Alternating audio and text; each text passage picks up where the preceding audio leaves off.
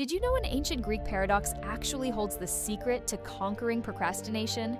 2,500 years ago, philosopher Zeno proved something mind-blowing. You can cross any distance by going halfway, then halfway again, infinitely.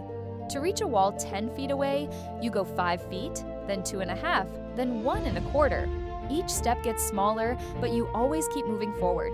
Here's the shocking part. This mathematical truth destroys overwhelm completely. Want to write a book? Start with 1 sentence today. Getting fit? Do 1 push-up right now? Building a business? Make 1 phone call.